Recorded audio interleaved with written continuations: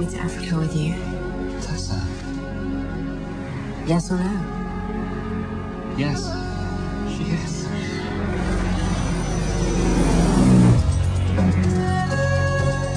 How are you? We can't involve ourselves in their lives, Tessa. There are millions of people. They all need help. You know me well enough to know that I'm not going to take no for an answer.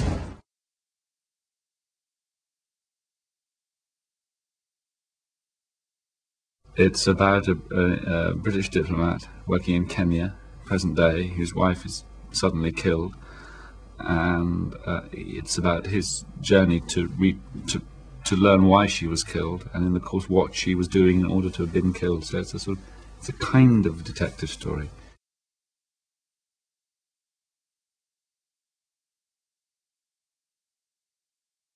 Oh my goodness, what made them agree to have me star in the film? I was very passionate about it, and Fernando, I'd seen City of God. It's an extraordinary piece of work. He's a master filmmaker and storyteller. Ray Fiennes in the lead, an incredible female character that really doesn't come along very often, roles like that. Great story.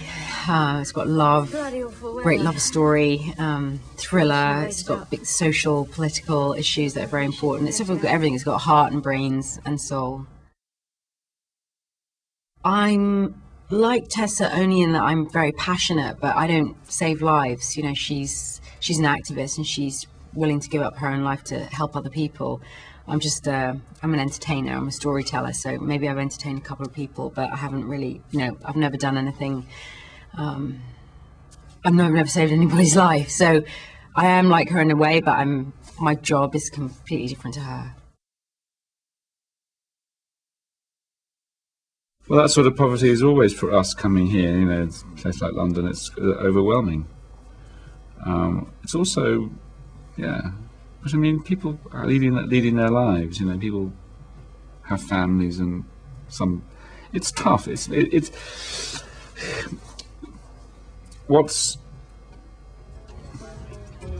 what can be enabling, if that's a good word, what can make you feel not so overwhelmed in a negative sense, is the dignity of the people and their courage and their patience. So while you can be appalled and sometimes ashamed by how little people have, the people themselves are huge in spirit, and that can be in a way uplifting. It's sort of within the genre of the political thriller, but it breaks out of it as well, because I think because it's a love story as well, but the love story and the thriller are completely intertwined, because as Rafe discovers what I was up to and why I was murdered, he also falls more deeply in love with me and gets to know me more fully. So it's sort of a retrospective love story about how you can fall in love with somebody more after they've gone, which is very sad, I think. Our producer Simon Channing Williams set up a trust to help this community in the northern part of Kenya where we shot the end of the film. So far this trust it's in its early stages, and it has provided, I think, a secondary school, new roads, running water, and I think that's just a beginning.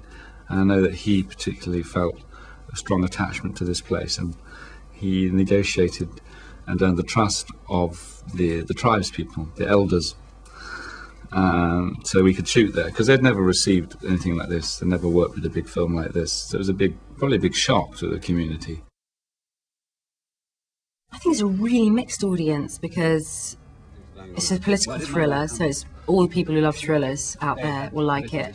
But it's very different in that it's got this very moving, unusual love story. So people who like romance and love stories will really like it. And also people who like films that make you think, because it definitely raises some very hot political and social topics.